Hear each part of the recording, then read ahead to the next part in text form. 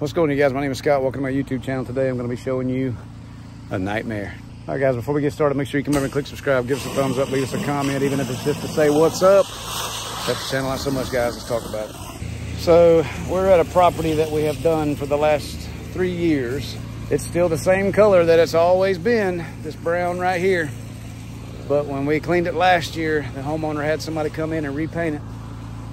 And they used an organic paint.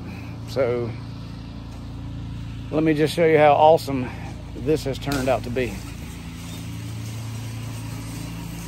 How you like all that green right there? All that green right there. So thankfully Trent caught it before we did the entire house. We just did the back. So he's rinsing off everything that's here now. And so now we're only gonna have to have half of the house repainted, not the full thing.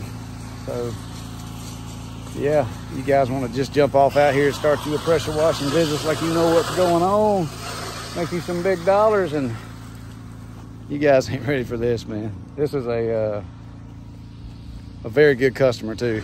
I mean, we're doing 6 properties for this one family, and this crap is completely jacked.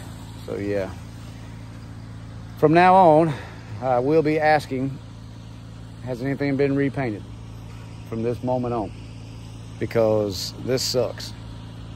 This sucks a lot. I don't know why in the name of God they created a paint with organic pigments in it. Anyway, yeah.